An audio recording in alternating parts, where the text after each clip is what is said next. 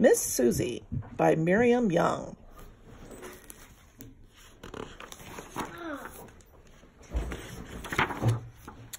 Miss Suzy was a little gray squirrel who lived all by herself in the tip top of a tall oak tree.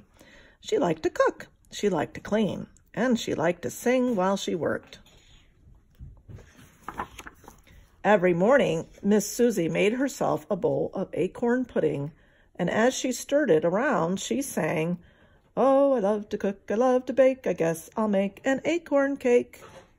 After that, she swept the crumbs from her moss carpet with a little broom she'd made from maple twigs. Then she dusted her firefly lamps and rinsed her acorn cups and put her whole house in order. At night, Miss Suzy climbed into her bed and looked through the topmost branches at the sky. She saw a million stars, and the wind blew gently and rocked her to sleep. It was very peaceful. But one day, a band of red squirrels came jumping and chattering to the foot of the tree where Miss Suzy lived. They were quarrelsome fellows and liked fighting so much they even fought among themselves. Miss Suzy did not see them because she was in her kitchen, and she did not hear them because she was singing, "I love my house, oh yes siree, my own little house in my own oak tree." She was just putting her cake in the oven when she looked up and saw a lot of strangers in her doorway.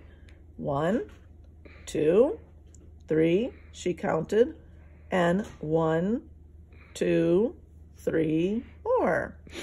1, 2, 3, and 1, 2, 3. 6 red squirrels.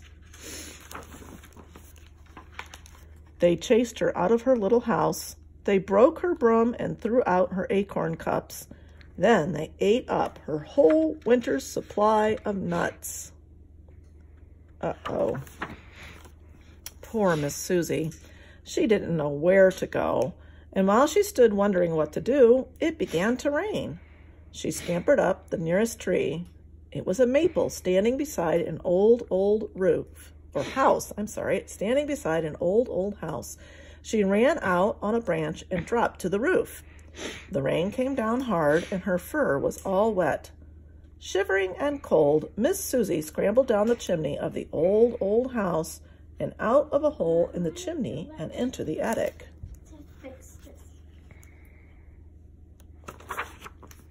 There, in the dusty, quiet attic, she saw a beautiful dollhouse. It was big enough for a whole family of dolls. She knocked at the door. There was no answer. So she peeped inside. You've gotten 3 messages from 4. Okay. You just interrupted the film. Should I start over? No. My, what a lovely house, thought Miss Suzy. It is fit for a queen, but it needs a good housekeeper, so it is just the place for me. The flowered carpets were covered with dust, and cobwebs clung to the gold chandeliers. There was dust on the black iron stove in the kitchen and on the little piano in the parlor. There was even dust on the china closet in the dining room and a spider web on the dishes inside. "When it is cleaned, it will be a good house for winter," said Miss Suzy to herself. "But what a shame there is no one to share it with me. It is so big." She cleaned the whole first floor. Then she went upstairs and cleaned the bedrooms. Then she climbed into a 4-poster bed and fell asleep. The next morning, Miss Suzy was hungry, and she left the dollhouse to go looking for nuts or seeds. On her way to the attic window, Miss Suzy saw a box. "Just the thing to keep my nuts and seeds in," she thought, and opened it. Well, what do you think she saw inside? A band of toy soldiers. They had been sleeping there for years. "Thanks for setting us free," said the captain. "And now I need a place for us to live."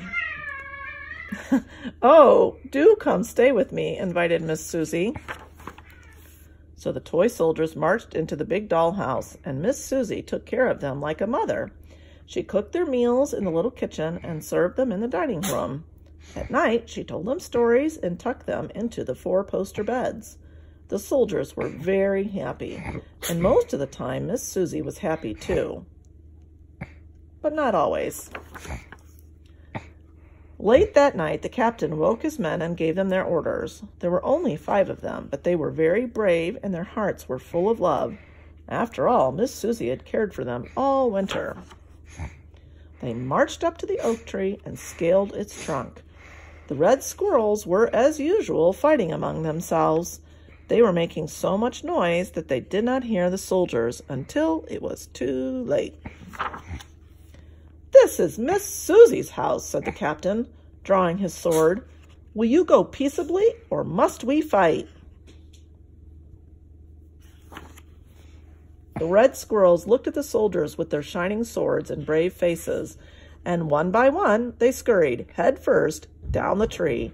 "And don't come back," shouted the captain. Miss Suzy was overjoyed when she heard she could move back into the tall oak tree. She thanked the toy soldiers and made them promise to come for dinner once every week. Then the soldiers waved goodbye and marched off through the forest singing merrily. Miss Suzy had to work hard to make her old home as neat and cozy as it had been before, but she didn't mind. She made a new moss carpet and a new broom and gathered fresh acorns for cups and caught 2 fireflies for her lamps. At last, she had everything in order. That night, when she went to bed, she was very tired, but she looked at the branches and she could see a million stars. The wind blew gently and rocked the tree like a cradle. It was very peaceful, and Miss Suzy was very happy once more. The end.